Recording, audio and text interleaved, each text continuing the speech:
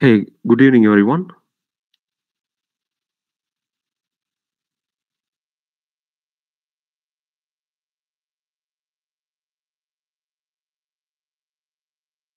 Hey, can you all hear me? I just want to confirm.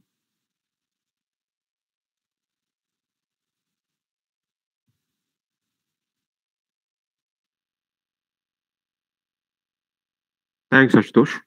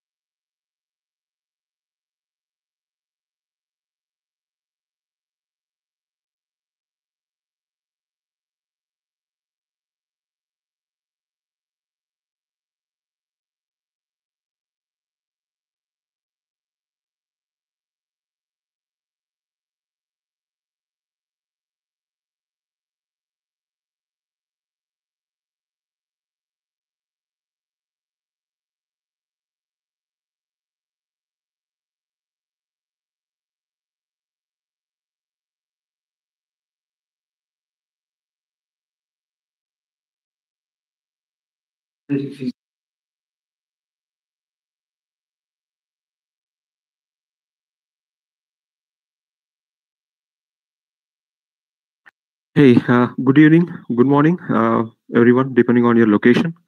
My name is Janaki Ram, and I would be driving you through this. I'm the instructor here. So, welcome, everyone, and let's get started.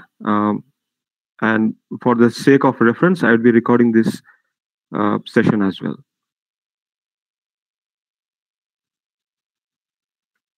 This conference will now be recorded.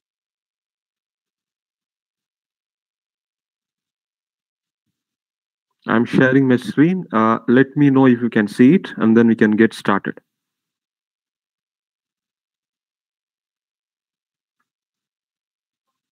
Yes, we can see that. Yeah, thank you. All right. So the topic for today is project management principles, right? So that would be the primary focus of discussion. And as you know, project management is a vast subject, right? So we'll try to focus more on the principles, but before that, we'd get to know and cover the details at a high level. Know what is project management and what is built around it, right? And how does today's project management principles, how did they evolve, and where did they evolve from?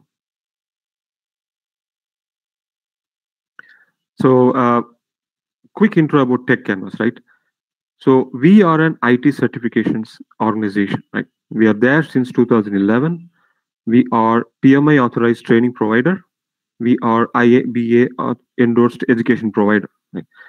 So from PMI point of view, we right now prepare professionals for their project management professional certification as well as certified associate project management certification. That is your CAPM and PMP. So myself, I am Janaki Ram, and I am a PMI authorized PMP trainer from Tech Canvas. So I have around 15 plus years of experience, primarily in the software industry, out of which a bulk of 13 plus years is into project management. And I am a PMP certified from PMI in the year 2014. And I am also certified Scrum Master from Scrum Alliance. And during my good old programming days, I used to be a Microsoft certified solution developer. Now, who is this webinar for, right? So let us have a quick look. For those who have a career trajectory towards a project manager role, or you may be aiming for a project manager role in a near future, or you are already in that path, right? This is very relevant for you. And those who have newly settled in a PM role, they are trying to explore the role and they're looking at various options that they can do. And for those who are already in a PM role, but you are looking for some kind of a refresher as to what's going on, right? Like someone like me, I've been in project management since 2008 or so, right? So for me, I would like to know what's happening, right? What are the new emerging trends in project management? So how has it evolved as of today? So someone like that, you would find this useful. So what is the agenda for today? We'll try to understand what are projects, programs, and portfolios at a high level. And we'll try and understand what are the leading methodologies today. We will not go too deep into the methodologies, but at a high level, we'll touch the surface. Then we'll talk about classic process groups, how we used to handle project management as a set of sequential processes, right? And then we'll talk about the core concept that we are trying to discuss today, the project management principles. And then we will touch base upon popular project management tools, and we will close the session for today. Right. So before we start, in quite an unorthodox manner, I would like to understand from you, what do you think is the most sought after certification in project management domain today? Okay. You can either put your choice in the chat box or tell me on the call. I'm fine with either of those options. What do you think? Yes, I got one answer, PMP. Okay. I want the session to be interactive, so feel free to ask any questions. Since we are talking about project management, it's a broad subject. The questions can be anything. Don't mind it being silly. I'm fine to answer them. Prince 2, we have one more answer. Right. I'd go ahead and correct the answer, right? So the answer is PMP. That doesn't mean Prince 2 is anything less or not, right? So they are also equally in demand. So what is it that is being most sought after? As of today, it's PMP, and let's see the reason why. Okay, so there was a salary survey that was conducted by PMI. Right, PMI is a non-profit institute that provides the credentials for PMP certification. Okay, so that salary survey revealed that there is a salary difference between certified project managers and non-certified. And primarily in North America, we have a 25% difference in the salary. Okay, and you can see the numbers are higher in the other geographies. Like Poland has 32%, South Africa has 58%, and India has 38%. So that is one of the primary reasons. So I was since we specialize in PMP from Tech Canvas, I was trying to gauge your understanding. Okay, so 25% is the difference in North America. And as we speak today, there are roughly around 1 million PMP certification holders all over the world. Right? The number seems large, right? You think that there are 1 million project managers, certified project managers on PMP. You may get the image that there are too many project managers out there. But the forecast is something different, right? Research indicates that employers will need to fill 2.2 million new project-oriented roles each year till 2027. This means that project managers are going to be in high demand, and that 1 million certification holders may look tiny to you now. Okay. So throughout this course, I would be referring to PMBOK once in a while. Okay, so for those who are not familiar with PMBOK, let me give a quick introduction. So this happens to be a major reference guide for the PMP certification exam. Okay, and this is the latest. This happens to be 7th edition, and this guide contains all the best practices and standards in project management across the industries, and they have been consolidated into a single reference guide. And this is one of the major reference guide for the PMP exam. So I would be touch basing some concepts here and there from this guide. Right. So the 7th edition, just for your information, has some radical changes, and I will discuss why that is so, because the project management thought process has itself changed drastically the past 10 years. Right. So we'll discuss that why. And yeah, so that one of the radical changes is that we are shifting from a process-based approach towards project management towards a principles-based approach. And that's why we are having this session as what are the principles in project management. And one more radical change is that the focus is on value delivery system. So one of the principles we'll talk today is about value. So what is value and how do we measure that and why is it important in project management? Okay, so let's understand what is a project. Okay, I'm taking PMBOK guide as reference, but pretty much almost all the frameworks have a common point here, right? The project is a temporary endeavor undertaken to create a unique product, service, or result. So how does this definition translate practically for us, right? So let us see some characteristics of a project. The project is temporary, right? That's the second letter mentioned in the definition. So when you say temporary, it means that a project has a start date and an end date. So if you are working on something and if you don't have an end date for it, it definitely does not fit under project as definition. Okay, if it is repetitive, if it is day-to-day activity that you're repeating, and it doesn't have an end date, that typically falls under operations. The project has a start date and end date, so it is called temporary. A project is unique, and that is for a reason. I'll explain why. Because it has a goal or objective. So every project has a goal or objective. It need not be economic or financial. There can be other reasons as well. We'll discuss that when we're talking about value. But what makes a project unique is it has its own goal or objective. And finally, projects run because they are aligned with org strategy. That is typically with a medium-sized organization to a large-sized organization. You have your projects aligned with the organization strategy. These are the characteristics of a project. Now, let us see some examples, right? Construction of a house is a project because you definitely have a start date and end date. The launching of a satellite, right? These are unique temporary undertakings. Once you launch a satellite, your project is done. Launching of a mobile application, right? So this is going to say that a project can result in a product as well. construction of a dam. So these are typical examples of a project. Now, one step back. So what what is a program, right? So if you go to medium to large size companies, projects are grouped together if they are related, and then they are managed as a program. So let us look at the definition. We'll look at the examples after that, right? So related projects, subsidiary programs, and program activities that are managed in a coordinated manner to obtain benefits not available from managing them individually. So if I had to put it simply for you, a group of related projects that have a common goal together are managed as a program. Right? Let us look at the characteristics of a program. The projects underneath are related. That's how they are called as a program. Right? Projects share mutual goals. The reason they are related is because together they are trying to achieve a shared goal or a mutual goal.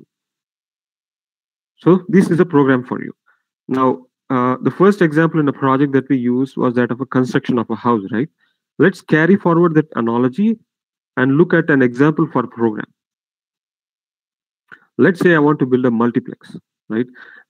It's a large project for me. So I can group together individual sub-projects, right? So a multiplex can contain a cinema hall. It can contain a restaurant. It can also contain a shopping mall. So if I have to manage this program, I may give it to individual project managers because they are projects with themselves. And I can manage this as a program, as a multiplex program. Right? So in hierarchy, projects come below and programs are above projects.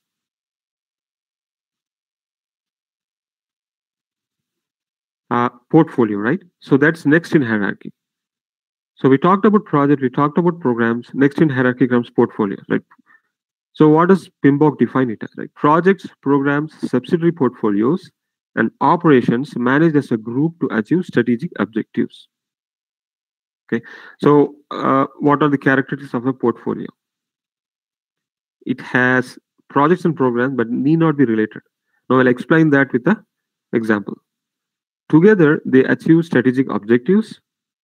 They are together, right? So projects and programs are together because the organization has a strategy or strategic objective or strategic goal which they are trying to fulfill. They are typically aligned to a business domain. Okay. Now let's try to make sense out of this by looking at an example. We talked about construction of a house as a project, then we moved to multiplex as a program. Now, what if the company decides to spread their arms and deal with other areas of business, right?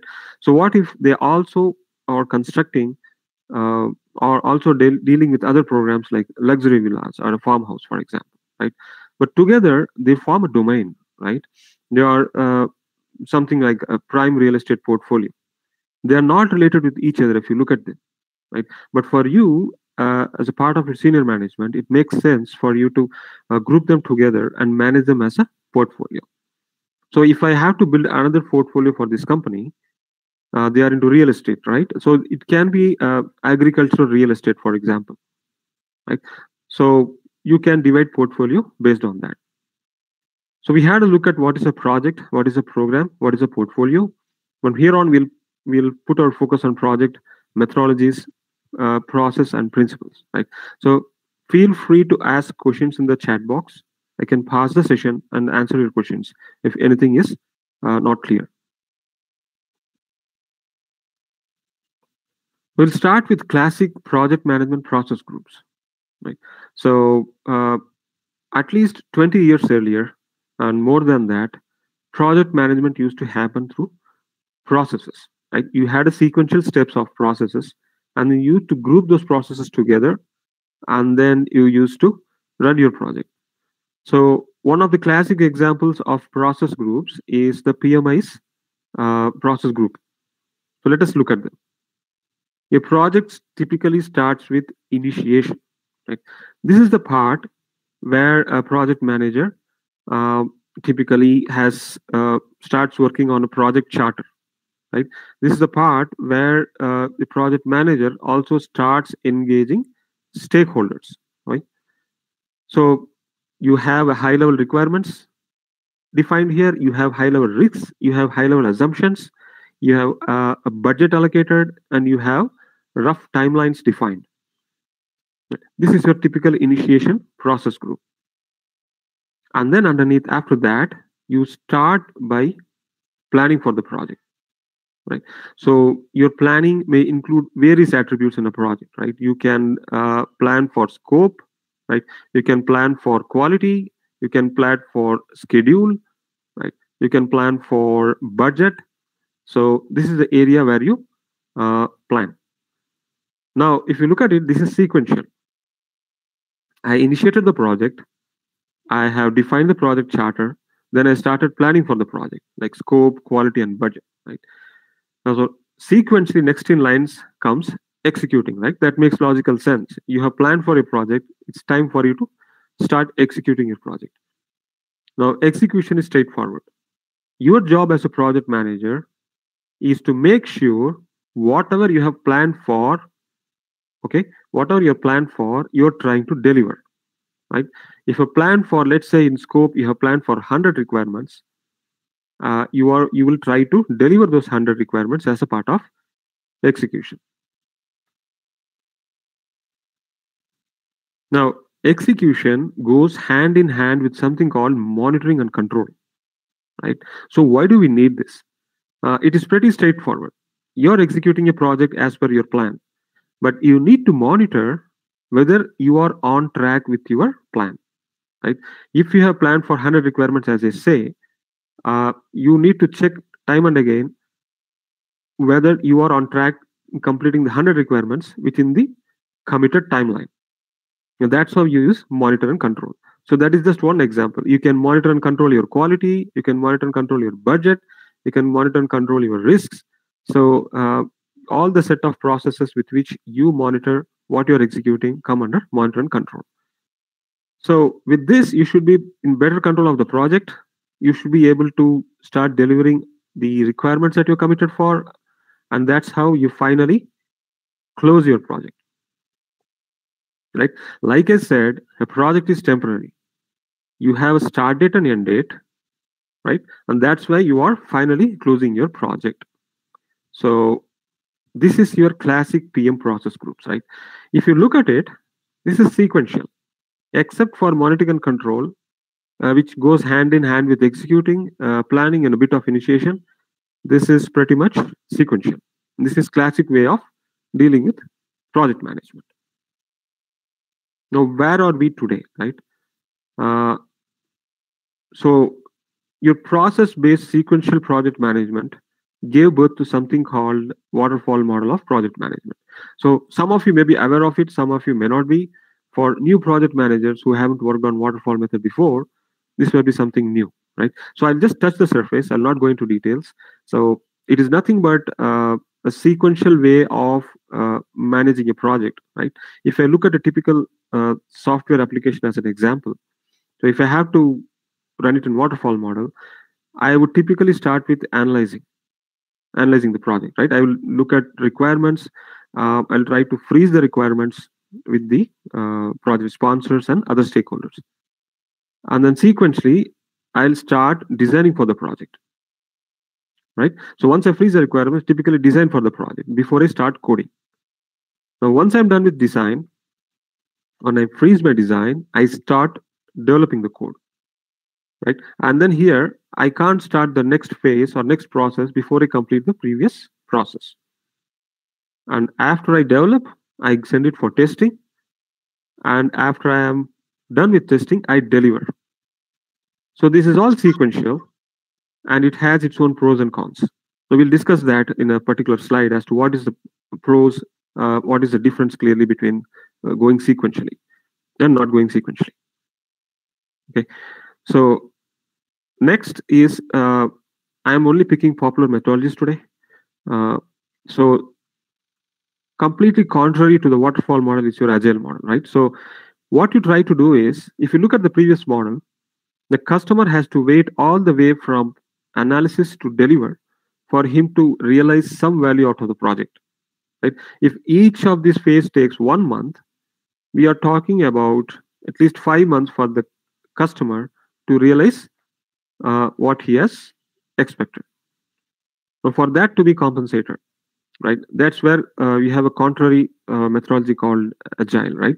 So you try to deliver incrementally in iterations, and you will fit in all your processes into single iterations. So I'm taking the example of Scrum methodology here, which is an Agile framework. You have something called iterations or sprints, and instead of delivering everything at a single go, you will take pieces of the requirement and you start delivering them uh, time box by time box. So each of the sprint can be 2 weeks to 1 month long. That's a recommendation. So which means that customer can start seeing value out of his proposal right from 2 weeks of requirement gathering.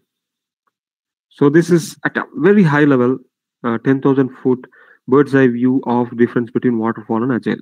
So why are we discussing this today, right? We are supposed to discuss principles, is to understand how project management has evolved from a sequential way of dealing things to iterative way of delivering value.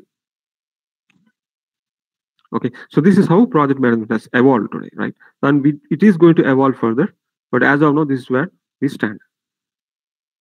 So what are the key differences, right? We saw how it works. What are the key differences, right? The focus is totally different. In project management, in Waterfall, we focus more on plans and artifacts because we take specific time for planning for the project. We need to make sure that we follow the plan. The focus is completely shifted towards the plan. Whereas in Agile, you have seen that we start delivering early. Since we start delivering early, the focus is more on value, what we are delivering. So what is value? How does it help project managers and stakeholders? We'll look at it in a principle in the upcoming slide. But for now, you can think that value is the benefit that you derive out of project. It can be financial or non-financial, but the benefit that you derive out of the project. So how do you handle changes, right? In Waterfall, it's very reactive. If you have frozen your requirements and you are executing your project, changes are very minimally encouraged, right?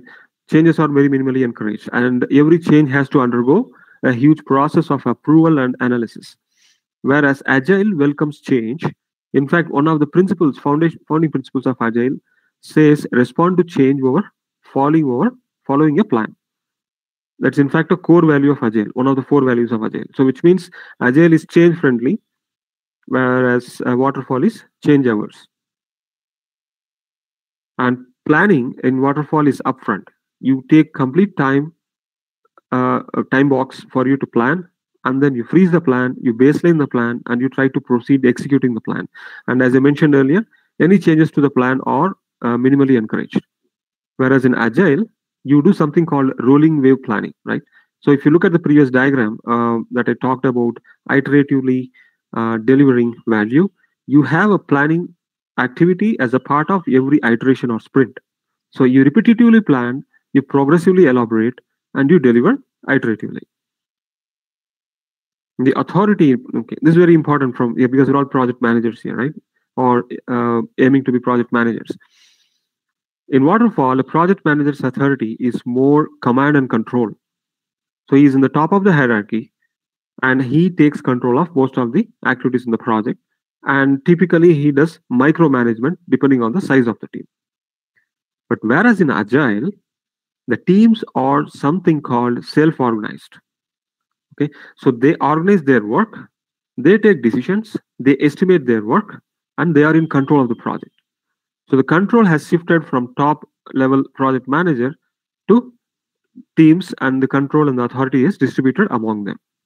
So that is how you call teams self-organized in Agile. In delivery, if you have seen the previous slide, Waterfall is sequential and Agile is iterative or incremental. And in Waterfall, we have typical tilt towards contract as a project manager, right? You sign contracts and then you try to meet the contract obligations, right? But whereas in Agile, your focus is more towards customer and what is the value that is trying to expect out of the project. And in Waterfall, a project manager is typically the planner. At least he facilitates the planning. Whereas in Agile, he's more of a process facilitator, right? So the decision is taken as a team together, and that's the reason they are called as self-organized teams. And finally, the teams in Waterfall run on silos, right? So you have a lot of individual contributors in Waterfall. They are compartmentalized. So a large piece of requirement gets broken into lower level of requirements, and then individuals work on those requirements, and their perspective and their field of vision will only be limited to that activity that came to them as a task, right? Whereas in Agile, the visibility is more. There is a lot of transparency. In fact, every team member has visibility into the work of the rest of the team members. And that's how they are called self-organizing. So that ends up the team having shared goals. Okay, so this is at a high level. Quick look at the methodologies. But why do we discuss all this, right? Because before we go there, I would like to understand from you, what do you think is the most important aspect in a project that a project manager must focus on? It can be anything that comes to your mind. Feel free to put it in the chat box. Communication, good.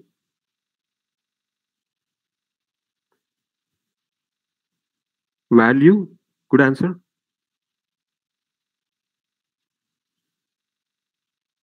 Anyone else before I proceed? You can think of a lot, right? You might have worked on projects and you might have seen a lot of aspects. So I'm going to consolidate all those aspects and try to put it under 7 different categories, right? So Nisli says aware of project fails, correct, right? Then put it under risk, but that's a good answer. So these are the 3 domains that the PMP exam considers, right? And this makes sense, right? So we have people, we have process, we have business, right? As a project manager, your focus will be on these 3 items. Now, let me consolidate what all the aspects can be and try to put under this. Okay, leadership is important, right? Under people, you also have stakeholder, right? You not only manage your teams, you also communicate and collaborate with team members outside, right? Yogita says servant leader. That's a very good answer. It's very relevant to today's project management scenarios. Thank you. Right. So under people, I'm putting leadership and stakeholder management. Right. So process, what does it contain? Right. Delivery. Right. Somebody talked about value here. So what are you delivering? You're delivering value. It comes under that. You manage risks. Right. So what are the things that can hamper your project process? Or stop your project altogether, right? You need to manage risks as well. What else do you manage? You manage quality, obviously, and you do manage change, right? Whether it be a waterfall methodology or agile, you will be subject to change, right? Only the frequency may change here and there. And finally, business. I'm going to put a single abstract item called big picture. It can involve anything from your enterprise factors or your organizational assets or anything from outside the project in your organization that can influence your project, right? I'm just going to put it simple in a single aspect called big picture. Now, what we are going to do here is understand what is the principle, okay, and then try to look at popular principles and map them underneath this, right? How you can be a principle-driven project manager and run your project. So how has project management evolved? Right? I have shown you that we have moved from process-based project manager to today it's more or less principle-based. Okay, and why has this come? Why do we need principles? Let us understand what is a principle, right? The definition of principle is that it is a fundamental truth or proposition that serves as a foundation for a system of belief or behavior or for a chain of reasoning. Right? So let's make this simple, right? Let's take the 3 words after the quotes a fundamental truth or proposition, right? So you need to identify what is the underlying truth that you're trying to achieve and use that as your guiding force. Now let us look at some examples before we get confused. Right? Why do we need principles, right? We had processes, they were working well. So why do we need principles? We needed principles because the market has dynamically changed for the past 20 years. If you look at history, 20 years back, there was this internet boom, right? I'm not sure how many of you were born at that time, but we had this internet boom where slowly businesses started moving to internet, which means there was a uh, burst of competition in the market, right? And then another significant milestone was that we had the cloud boom. In the past 10 years or so, we had a gradual, high, steep uh, movement of businesses towards a cloud model. Now, why did this shift us towards principles? Is because processes are rigid. You cannot rely on a process and try to tailor it across different projects, right? It's going to be painful.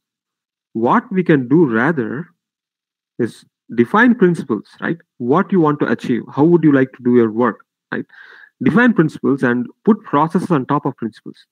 So tomorrow, if you want to change a process because it is not fitting your work, it becomes easy because the underlying principle never changes. You are only going to change the process on top of it that is going to fit your work. So that is the reason you see that there is a shift from process-based project management to principle-based. Now, don't get me wrong. There are still a lot of projects that are still relevant to go with process-based approach, right? So this is still relevant in this market, but as a project manager, we should be balancing between both depending on the complexity of the project. Now, if you look at this this situation here, they're trying to put the same process across for uh, different projects if you look at it that way, and that doesn't fit, right? Let's take some general examples of what is a principle, right? Mr. Mark is a man of principle and good to his word. And that is his principle. He sticks to his word. So whatever he does on top of that principle, he makes sure that he doesn't deviate from his principle. He'll always stick to his word. All internal combustion engines work on the same principles. Now, this is a scientific example. Your gravitational theories run on a fundamental truth based on principles of gravity, right? So it's an underlying fundamental truth. Countries must have certain fundamental principles of human rights. That's another example. These are general examples. Two principles of happiness are being kind and smiling a lot. They have a business principle which is to put the customer's interest first. Okay, this matches close to what we can do, right? So let us look at some examples from a project perspective, right? If you are part of a project, not as a project manager, but as part of a project, what are some principles that can help you, right? Never start your work before your proposal is acknowledged. That can be a principle, right? You commit something to the customer, but the customer has not acknowledged. You start working on that. The customer says change in plan, your effort goes in waste. So you can have this as a principle. Always take feedback after you deliver your work. Right? This can be another principle. Do not work more than 2 tasks at a time. Right? So we have a limit to parallelization. So we can limit ourselves with a principle. Always keep your list of work prioritized. And communicate objectively when you report work status. These are some examples of principles which can help you deliver your project. Now we'll come to the core of the subject, right? Project management principles. So there are dozens of popular project management principles, right? We have our Agile manifesto itself, right? There are 12 principles underneath it. We have our Prince2 principles. We have 7 principles. We have Lean principles. There are 7 again. And then with the recent edition of PMBOK from PMI, we have 12 principles. Seems like 12 and 7 are the magic numbers, but these are some popular principles. Now, what we'll do from here, we'll pick up the last one, and we will try to go through those principles and then look at examples. tools and artifacts that can come out of these principles that can help you as project manager. Okay. The first principle says, be a diligent, respectful, and a caring steward. Okay. This falls under leadership aspect of project management. Now, what is steward? Who is a steward and stewardship, right? So, one aspect, there are many meanings of steward, but I'll explain what is the context here. Stewardship focuses on promoting well-being for each person within an organization. One of the many ways to promote this well-being is to ensure that each individual is generally happy in his or her working environment. Now, how is this relevant to you as a project manager? This is relevant in the sense that you are not only managing and running your project, you need to make sure that the team members are comfortable. That's where a steward comes into picture. Now, how do you make your team members comfortable? These are the keywords, right? Before I explain these keywords, you know who a steward is, right? There are many meanings for the word steward, but one of them happens to be a flight attendant, right? So, what does a flight attendant do when you go in a flight? Right? You technically you do not need a flight attendant, right? You have the pilot, you have the flight, you have the tickets. You can go to a destination by just sitting on your seat, right? The reason we have stewards in flights is they make you feel comfortable.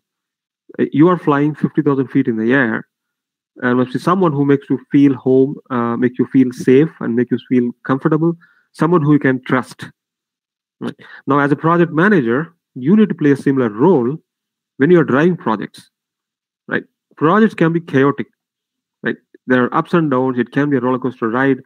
There must be someone who plays the role of a steward when driving a project, and you as a project manager can play that role. Right? So the keywords here, right? Integrity and code of ethics. First and last one are straightforward, right? What really matters here is care and trustworthiness. These words, right? The team should understand that you care, and there should be zero trust deficit. So that is what this principle drives. Right. So the second principle is all about creating a collaborative team environment for the project. This also comes under leadership. Now, how do you do that? Let us understand what is a collaboration, right? Collaboration is a communication and project management approach that emphasizes teamwork, innovative thinking, and equal participation to achieve objectives. But why do we need to do all this, right? Why do you need to set up collaboration in the team as a project manager? Primarily to complete project efficiently, right?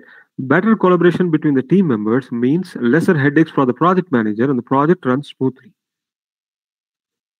And collaboration better be part of a corporate culture. In case you as a project manager land up in an organization or a project that doesn't have collaboration as a culture, you can be the starting point. Right? And then technology comes into picture. The general idea is to identify what's needed for collaboration and then decide the technology. Now, let us look at some tools and artifacts for collaboration, right? One thing is something called the team charter. Okay, team charter is a document where you list down all the team's preferences, right? The team may have their own preferences, like the meeting times, the communication method they would like to do, conflict resolution techniques. So all this can be decided with the team, talk to the team, understand what are their preferences, come to an agreement with the entire team, and document it. So that the team is very comfortable. Once you understand that, you can decide on next set of tools that you need, right? Your document repository can be a good collaboration tool. If your team has a good amount of documentation, you need to version them, you need to be able to share them, you should be able to put security on top of it. So you need a good document repository as a collaboration tool. Right? Mabuto, you are going to have this video uploaded for your reference. So you can come back to our YouTube channel of Tech Canvas and have a look at the video. Your instant messaging can be a collaboration tool as well. Right? This is very popular these days. And brainstorming is a tool that you can use to collaborate, and implicitly or explicitly, consciously or subconsciously, many of us use it, right? Uh, we do not know it as a collaboration tool, but we end up using it, and this is very popular. Brainstorming is nothing but a meeting. It can be virtual or physical, where you do not have a solution to a problem, but you have the problem statement and you let the team discuss this intensely until you come to a possible set of solutions. It's just nothing but meeting in plain terms, right? These are possible sets of tools and artifacts. Now, one thing for you to remember as a guideline, right? Do not decide the collaboration technology until you know what the team wants, and that you can derive from the team charter. So once you document what the team wants, it would be ideal for you to start deciding the collaboration technology.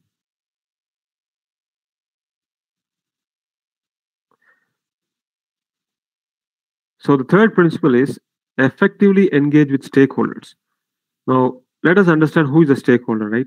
A stakeholder is anyone who can affect or can be affected by your project, right? I'm putting it very simply. It can be an individual, an organization, or a department, right? General misconception out there that many project managers think that stakeholders are customers or senior management. Anyone who gets impacted by the team is a stakeholder. Your own team members are your stakeholders, all right? You yourself are a stakeholder in the project because you are getting affected by the project as well. So the principle says that you need to effectively engage stakeholders, right? What do you need to do? The first step is to identify stakeholders, internal within the team and external the team, right? And you typically do it in the initiation stage of the project. The earlier you identify stakeholders, the more less risky your project would be.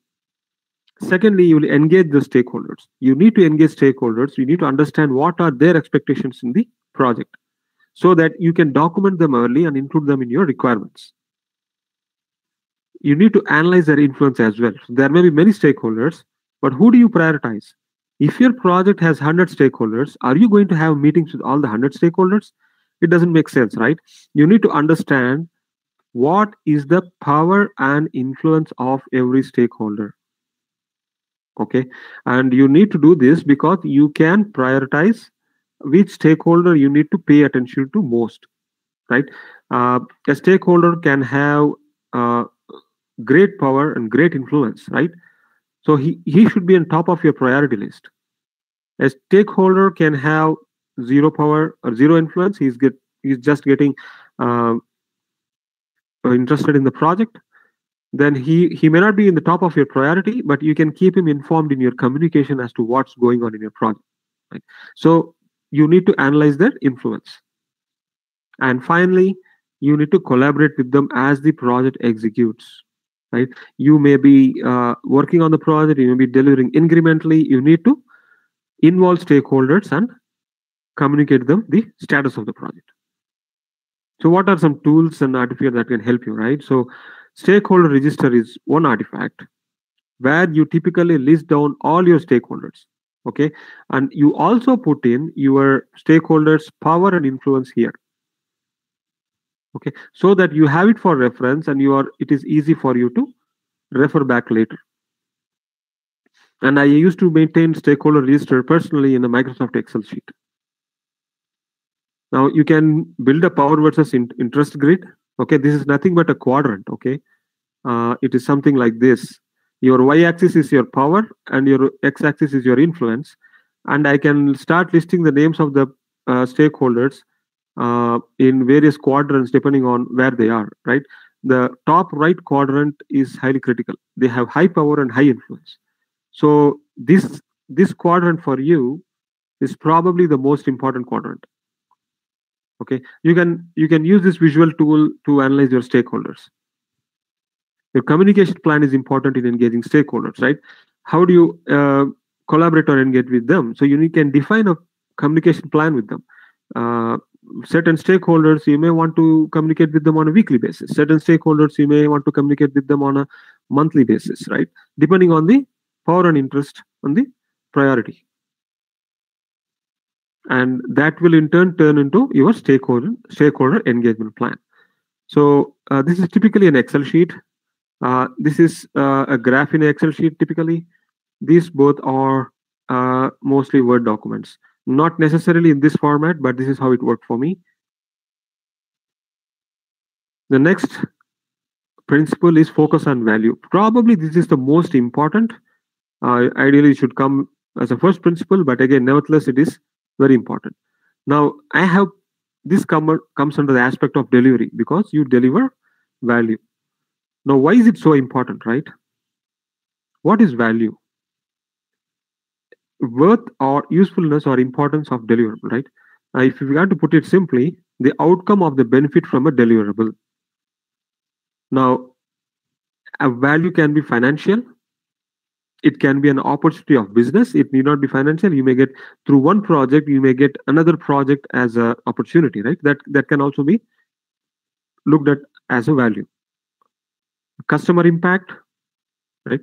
It can be also social benefit. So all your non-profit companies deliver value out of social benefit, for example, right?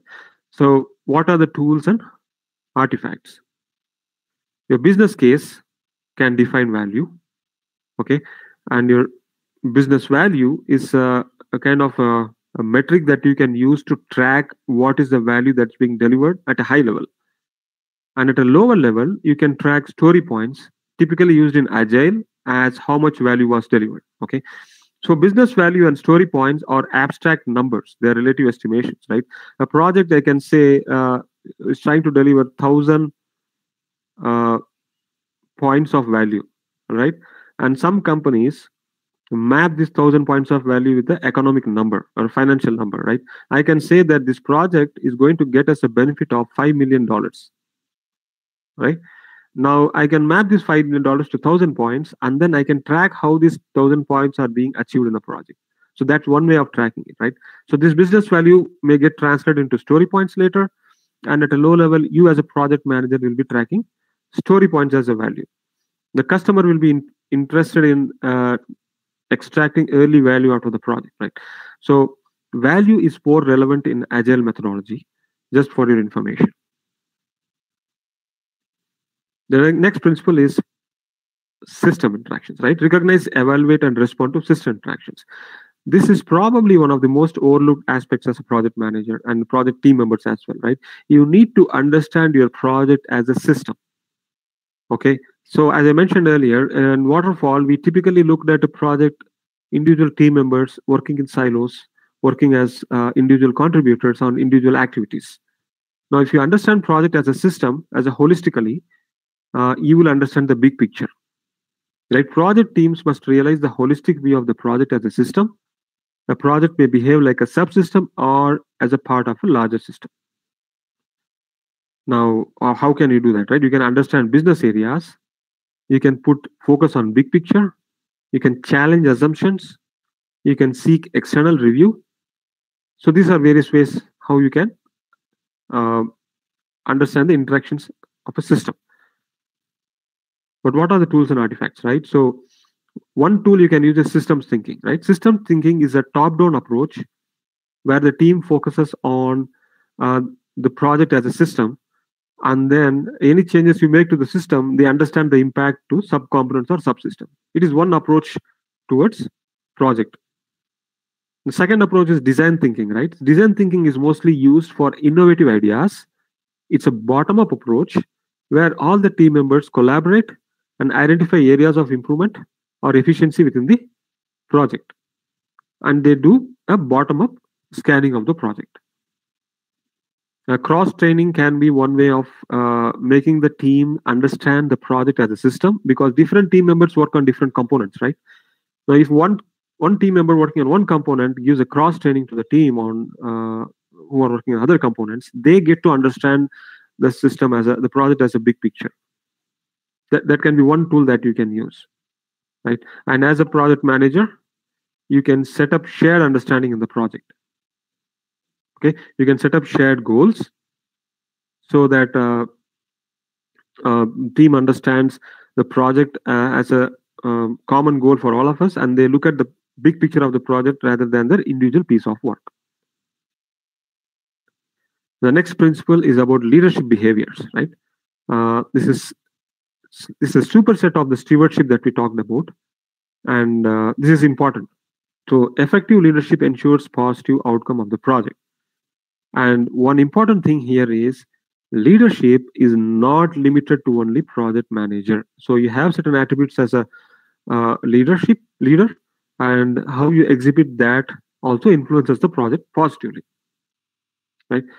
Some attributes are adapt to situation, okay, exhibit integrity and ethics, right? Not only a project manager needs to exhibit, right? Even every team member can exhibit it, and you can train the team members on these aspects. Directive action during chaos. This is a good example of a leader, right? When the team is in chaos, a good decision maker is what they will be looking for, right? So a leader should be able to take directive action during a chaotic situation, and always have an eye on the vision. Remember, your project starts with a vision, right? And from the vision comes your project charter, and then from there comes your plans, right? Project plans, and then you execute your project. So everything has derived from project vision. A leader always has his eyes on the vision. He never deviates from the vision. So that's why you hear terms like visionary leader, right? Because they have a vision of what we are trying to achieve as a project. So what are tools and artifacts that can help you here, right? Servant leadership. You might have heard this term, right? I'll put it very simply for you. A typical leader, right? A traditional leader, the team used to work for the leader, right? If you remember the classic way of that, the team used to work for the leader. The leader used to command and control and execute the project. In servant leadership, the leader works for the team. Okay, what does this mean, right? First step is a servant leader removes any impediments or blockers for the team so that they are able to run the project successfully. Okay, the second aspect of it is servant leader helps the team in smoothly running the project by understanding what the project needs, what the team members need.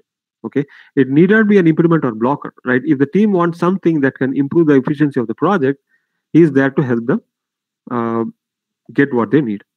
So there is a shift in mindset. A servant leader works for the team. Stewardship we have already discussed. You need to make sure that the team is comfortable, and the team charter, the document that I mentioned earlier, can be of help to you as an artifact here. And there are various leadership styles, right? Right from micromanager to all the way to a manager who gives free hand to the team, right?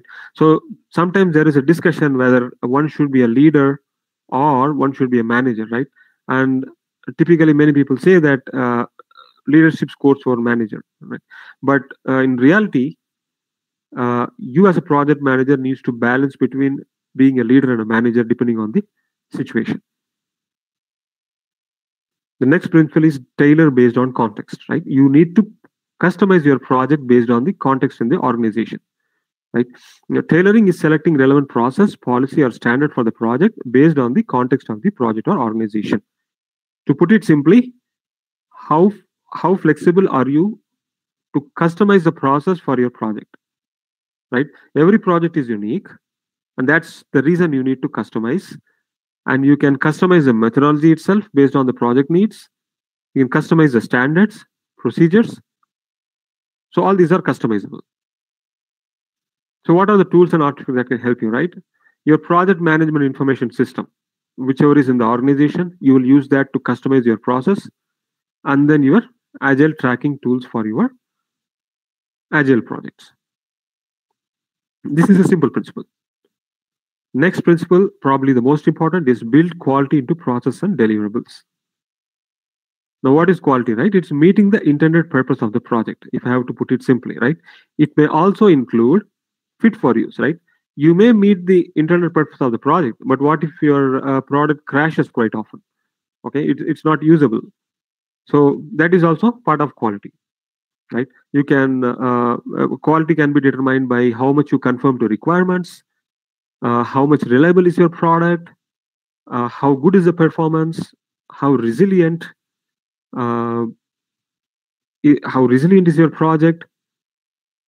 On top of that, so there is a question. Let me quickly answer that before I proceed first. So Yogita asks that tailoring is mentioned in PMBOK 7. Will it be there if I am planning to give the exam in November 21?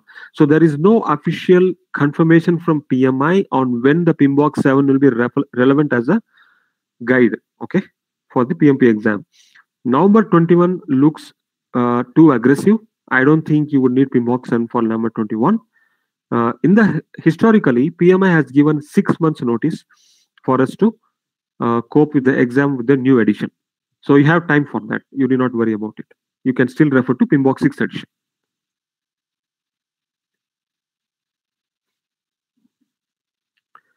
So what are the tools and artifacts that can help you with quality, right? So your quality metrics help you understand how good you are with the quality. So that is obvious, right? It can be a report, it can be a dashboard, however you do it. Your quality assurance and quality control. I'm going to talk both of them in parallel, right? Quality assurance is tools and techniques that you use to assure the quality that you have promised to the customer, right? Quality control to ensure that the promise to the customer is taking place by measuring the quality. So your metrics and control quality go hand in hand. Your quality management plan is typically a document, and then you use variance analysis. Variance analysis, you compare expected versus actuals, right? Whether it is matching or not matching, if not, why, and you go into root cause and try to fix it. So your variance analysis is as simple as that. Your ninth principle is navigate complexity, and this is more relevant in today's world, right? So we are running on high competition environment, and we typically run into requirements that are complex. So what is complex, right? There is no standard definition for complexity, particularly with project management, but we can derive it based on certain factors. So it can be number of subsystems, right? If a project has a lot of subsystems, subcomponents, for example, the complexity obviously increases because they interact with each other. And dependencies, right? So if there are dependencies externally, internally within the project, the complexity increases. Ambiguities, right? If there is ambiguities in the project in terms of requirement or design, your complexity increases. If there are uncertainties, your complexity increases. So it can be a combination of these factors, or any individual reason could be the reason out of it. So there is one more question here from Lakshman. He asks, I need to know this project management course will help in pharmaceutical industry sector. Would you please give me an explanation? Yes. So your PMP certification, right, covers a vast area of industries. Okay, it is across all industries. It is not only for software. We have students from construction. We have a lot of students from pharma. We have students from manufacturing, software, obviously. So your certification and this course is relevant for all industries. Pharma is more relevant, actually, if you ask me. Okay. So the complexity, what are the tools and artifacts, how we can navigate complexity, right? You can use brainstorming as a tool with the team to decomplex the complex items. Your expert judgment, right? You bring in subject matter experts and then try to understand the complexity and try to solve it. Your prototyping, for example, so you are building a product. It's complex. You do not understand where you start. You can start by building prototypes and then see how it behaves, and then proceed from there. And if you are trying to estimate a project with high complexity, you can use a relative estimation technique, something like story points or business values, right? Story points are typically what we use to handle complexity. Your 10th principle is handling risk responses. Okay, a risk is an uncertain future event, which, if it occurs, has an effect on the project, either positively or negatively. So the general misconception is that risks are negative, but as a project manager, if you track positive risks also, you can help your project grab opportunities. So you typically calculate the probability of the risk, impact of the risk, you calculate the risk appetite, risk threshold, and these factors you use to uh, identify risks and handle them. So what are the tools and artifacts that you can use, right? So you use qualitative analysis. So here you understand the probability and impact of the risk, and then higher the probability and higher the impact, the risk becomes high priority and try to handle the risk. And quantitative analysis is you quantitatively analyze how much the impact of the risk is going to be. Typically, it is in terms of monetary factor, right? If my risk one has an impact of $100,000 and risk two has an impact of $80,000, so I would first focus on risk one to de-risk it, and quantitatively I will be going in a descending order. Okay. And then we have something called risk burn down. As and when you mitigate and handle risks, it will be a downward going slope where the risk impact will start going down. Right? Your job as a project manager is to have a downward slope for your risks, active risks. And you have a document called risk management plan where you document how do you handle risks if it comes or mitigate risk when it comes. And you use certain tools like decision tree. You use it for typically handling or doing quantitative analysis of your risks. The penalty paid principle is adaptability and resiliency. It comes under quality. So resiliency, by definition, is your ability to recover from any failure or setback. And this resiliency can be applied not only to project management, right? It is also used in architecture, for example, right? If your system or application goes down, how resilient is it for it to come back? Yeah. So there is one comment here. Brainstorming as a tool on its own does not achieve, hence must be augmented by brain dumping and brain walking. I completely agree with it. So brainstorming may not be solving your problems, particularly when you are trying to navigate complexity. You may want to use it in conjunction with other tools, right? But it is a good starting point. It worked for me in my experience. If the team is ambiguous in taking decisions, they all have various points and factors to discuss and take decision, but they're not able to take decision. Bringing them to a single room and brainstorming actually gives us a couple of options. It gives us a starting point where to navigate there from. But I agree with you, standalone, it's not sufficient. So how do you make your project resilient, right? You can have short feedback loops, right? Instead of delivering your project for a good 6 to 10 months, you can deliver them incrementally in short feedback loops so that you get earlier feedback and you make your project more resilient. Continuous improvement, right? Feedback loops and continuous improvement go hand in hand. Regular inspection, that frequent quality audits. Diverse team with broad skill sets, okay, that will reduce the risk a bit. And transparent planning, so that the team is able to see what is being planned. And if they see any risk beforehand, they can raise it upfront. So that will make your project more robust and very resilient. Right. The final principle for today is enable change to achieve the envisioned future state. Remember, I told you that traditionally project managers were averse to change. And I belong to that generation when I started my career, right? And over a period of time, we have become more change friendly, right? So changes are introduced in a project for it to stay relevant with the outside world. That's correct, right? You may have experienced, right, that you have baselined your scope, right? You have frozen your requirements. You start your project.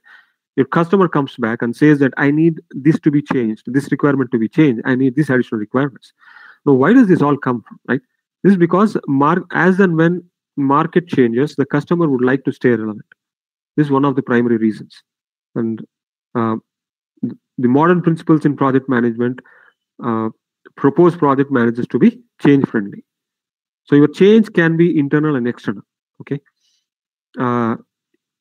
You would have to collaborate with stakeholders constantly to understand change upfront. And then you review and analyze the changes. And most importantly, as a project manager, if you see that your team comes from a traditional background and they're averse to changes, you need to introduce a culture of change so that they're comfortable with changes coming in. So what are certain tools and artifacts? You can have a change control board, typically used for your traditional projects. This change control board reviews all the incoming changes, and then they accept or reject a change based on the impact. And if your project is change driven, if you see that your customer is constantly coming back with changes because the market is volatile, you better change your methodology to adaptive methodology, any of the agile frameworks, right? You can go with that because agile is change friendly.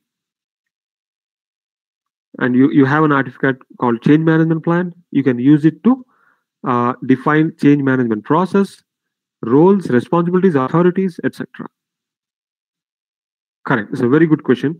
To what extent should change be allowed since it can lead to scope creeping? It's a very good question.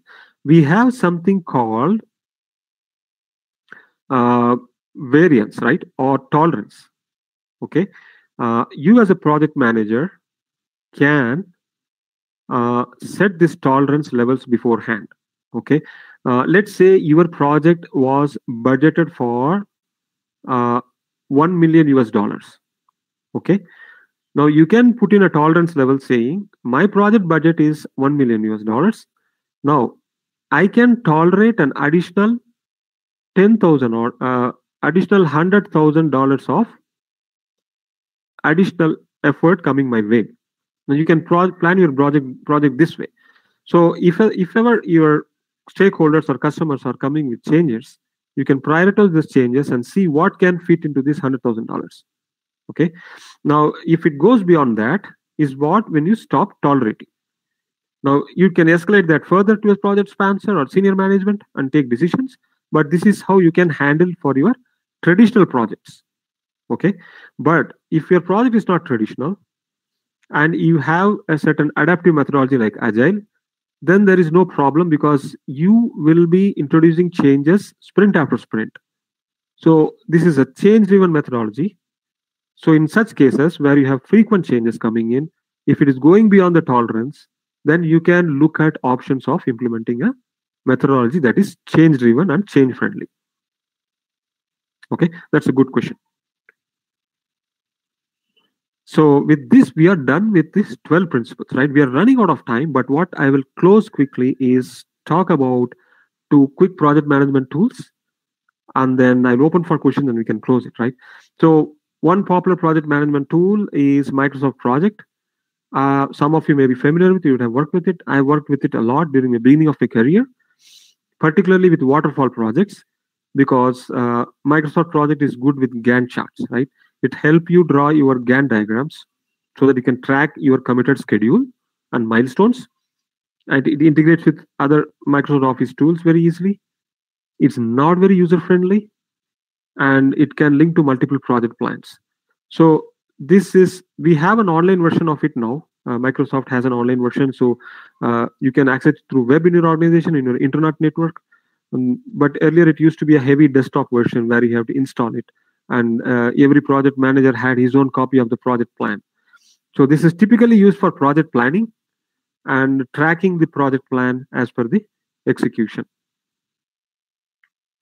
The second popular tool I would like to discuss from Agile perspective, right? The Microsoft Project was primarily used for waterfall method. So Jira is a tool that's widely used today for Agile projects, right? And they have an online version of it where everybody can access in the team through internet.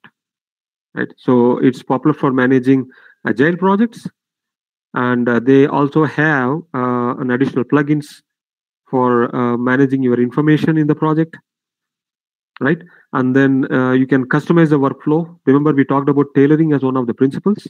So you can customize the workflow, and it has many third-party integrations if you have to within your organization, right? Like you can integrate with your source control like GitHub, you can integrate with your Outlook, etc. So these are 2 popular project management tools. Now, before I close, I would like to understand from you, what is your favorite project management tool, right? So mine is Microsoft Excel for simplicity. So what is yours in your experience? I'm glad to know I have company. Prasad uses Excel as well. Anyone else has favorites?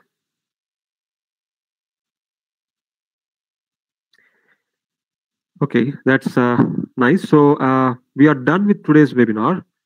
Anybody has any questions on top of what you have asked so far?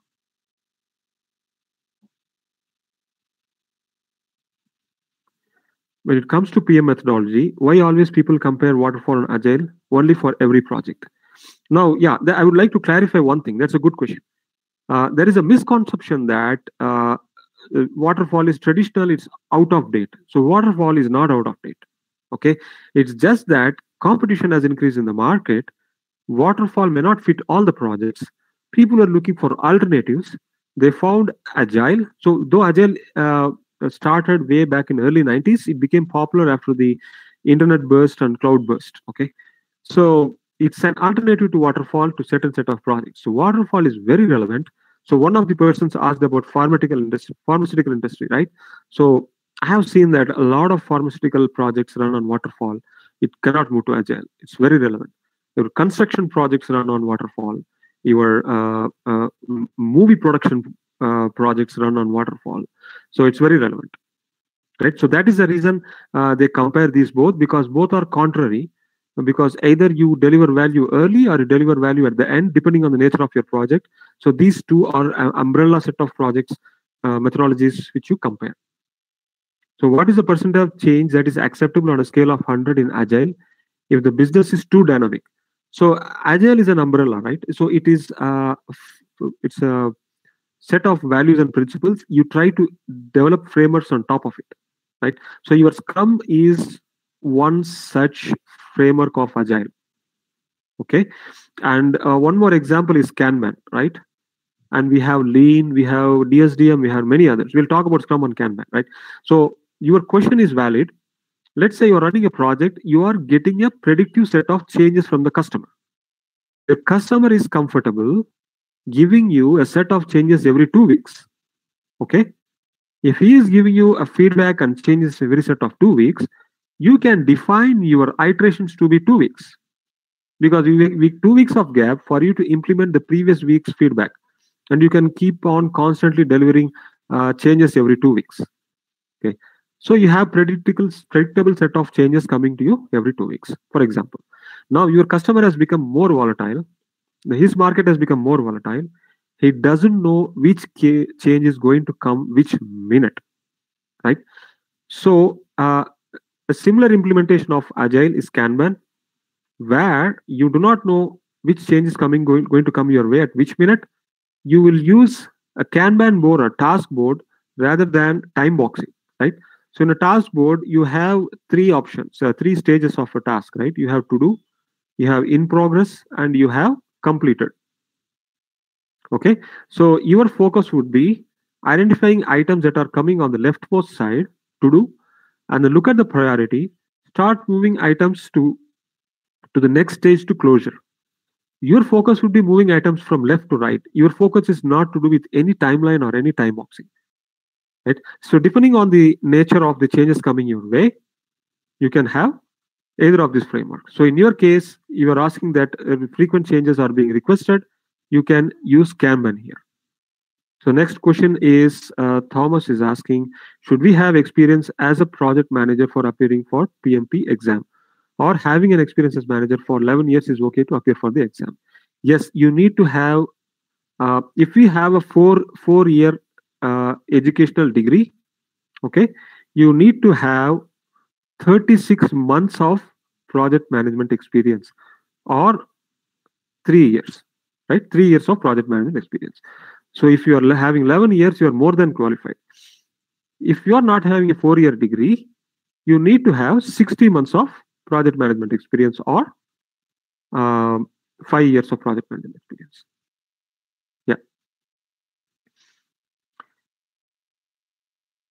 Yeah. Anybody else has any questions?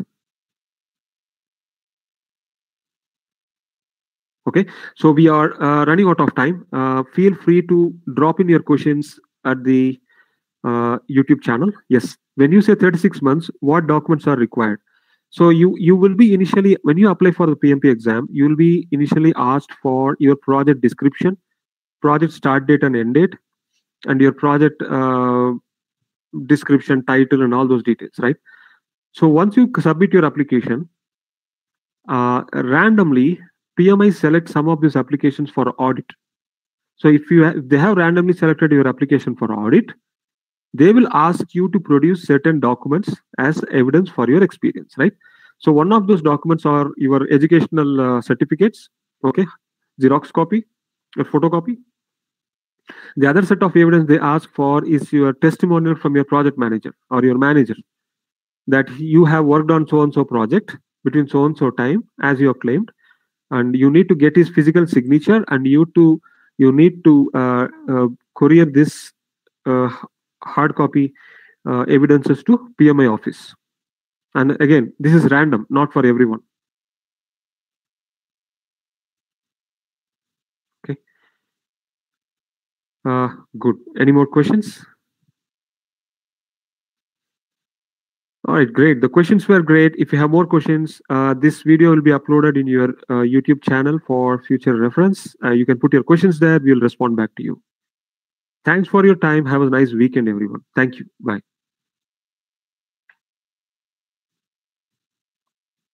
This conference is no longer being recorded.